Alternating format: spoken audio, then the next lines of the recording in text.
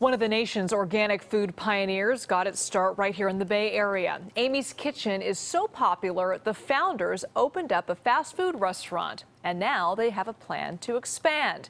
But they've hit a bit of a snag. KPIX 5 reporter Emily Turner is live in Corte Madera with what they're facing. Emily? Well, if you've driven and spent any time on 101 here in Marin County, you'll notice something is conspicuously absent, and that is drive-thrus.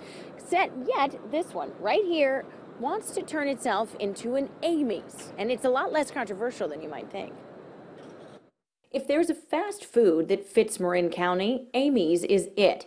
But the drive-through portion of the vegan, all-organic eatery does not.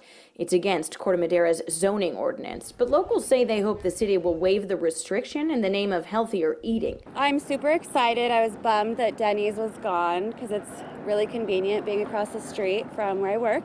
So I'm excited. I'm stoked. The proposed site is that of an old Denny's just off 101 at the Paradise Drive exit. An application hasn't officially been submitted, so neither the city nor the restaurant would go on camera.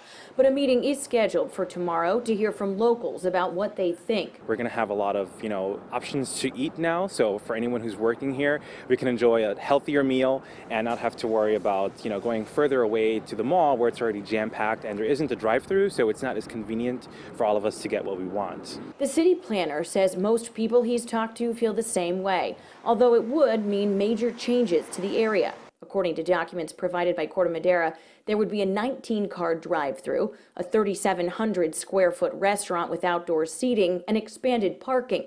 It would look much like the one in Rohnert Park. So while the deal, if approved, may bring changes, those that live and work nearby say the overhaul is going to be a much-needed facelift. We're not going to have a lot of street parking because employees have been parking here for a while, but it's just an adjustment we all have to get used to. It's either that or it stays abandoned forever.